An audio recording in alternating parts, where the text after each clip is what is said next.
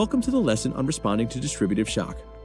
In this video, we'll discuss responding to septic, anaphylactic, and neurogenic shock.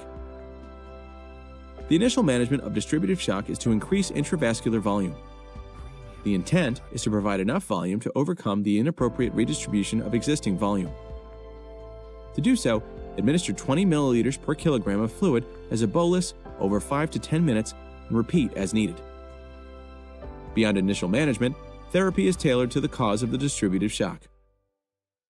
In septic shock, aggressive fluid management is generally necessary.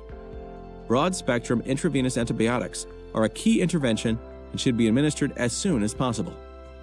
In addition, a stress dose of hydrocortisone, especially with adrenal insufficiency, and vasopressors may be needed to support blood pressure. After fluid resuscitation, vasopressors are given if needed and according to the type of septic shock. Normal tensive individuals are usually given dopamine. Warm shock is treated with norepinephrine, and cold shock is treated with epinephrine.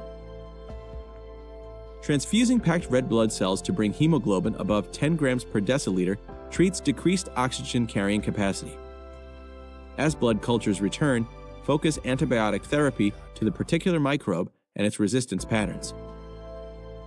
For anaphylactic shock, intramuscular epinephrine is the first and most important treatment. In severe cases, a second dose of epinephrine may be needed or intravenous administration may be required. Crystalloid fluid can be administered judiciously. Remember that in anaphylactic shock, capillary permeability may increase considerably. Thus, while it's important to support blood pressure overall, there is significant likelihood that third spacing and pulmonary edema will occur. Antihistamines and corticosteroids can also blunt the anaphylactic response. If breathing challenges arise, consider albuterol use to achieve bronchodilation. In very severe cases of anaphylactic shock, a continuous epinephrine infusion in the neonatal intensive care unit or NICU or pediatric intensive care unit or PICU may be required. Neurogenic shock is clinically challenging because often there is limited ability to correct the insult. Injury to the autonomic pathways in the spinal cord results in decreased systemic vascular resistance and hypotension. An inappropriately low pulse or bradycardia is a clinical sign of neurogenic shock. Therefore, treatment is focused on fluids first. Administer 20 milliliters per kilogram bolus over 5 to 10 minutes. Then reassess the individual for a response.